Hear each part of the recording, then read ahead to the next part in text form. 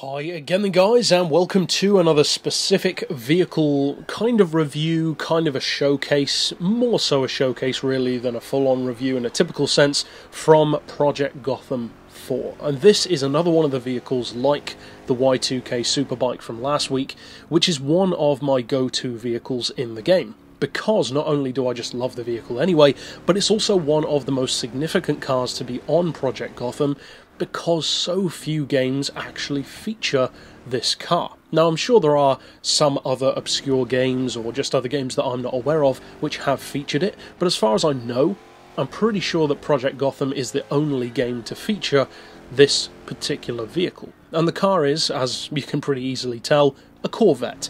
And in particular it's based on a 4th generation, that is C4 Corvette, which incidentally is my personal favourite generation of the Corvette. The ZR1 in particular is probably my favourite Corvette of them all, but this car in particular is a Corvette really only in name. It's not really a Corvette underneath anymore, it's a rolling research station on wheels, and the stuff which this car researches has to do with real high performance, like seriously high performance. In fact, this car is as fast as a Veyron, but it did it 20 years earlier, because the car in question is called the Sledgehammer, which I personally can really get behind. I think that's an awesome name for a car, so much so that I named one of my channels after that.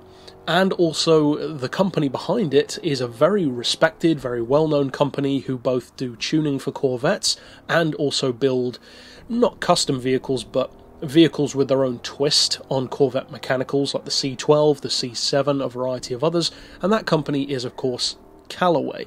I'm personally a big fan of Callaway. The C12 I think is one of the prettiest American cars ever made.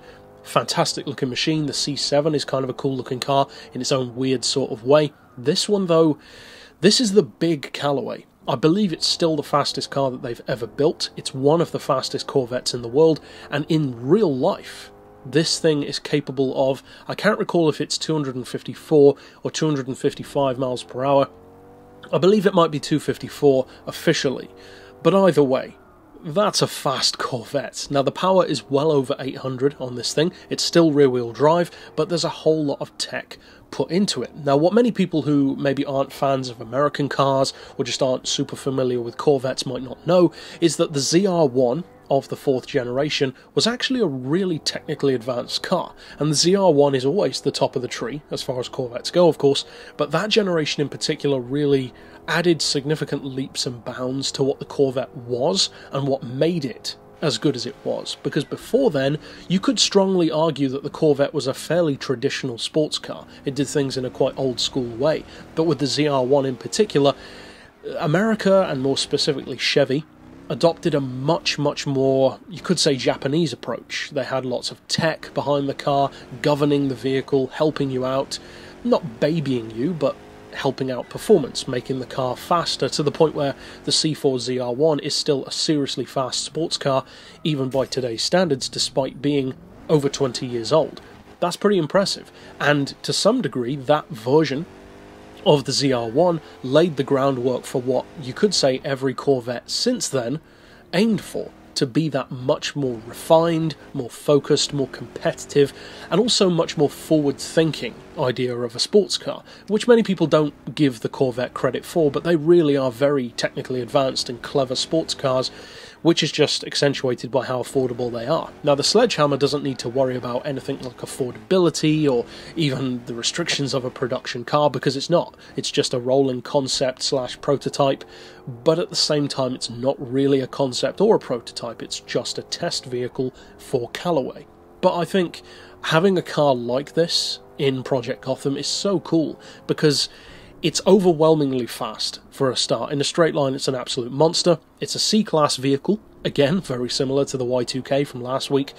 And unlike the Y2K, I can kind of understand why this one is a C-Class vehicle. Not that it's bad, not by any means, it's actually very fast, but because, of course, the B and in particular the A-Class vehicles really are fast.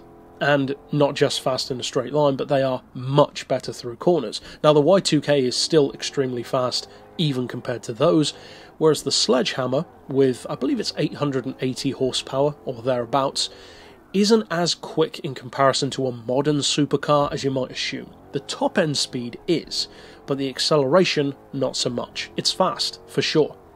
And if you're going pre-2000s, there's very little actually that can keep up with it, but against modern cars that's when it will start to struggle and will start to show its age. Now, as far as the ratings go, it shares again a couple of similarities to the Turbine Superbike in terms of acceleration and top speed, because they give it a 10 for both. And that's well deserved. I just said that the acceleration can be beaten, which is true, but still, for a C-Class car, it certainly deserves a 10 on both of those.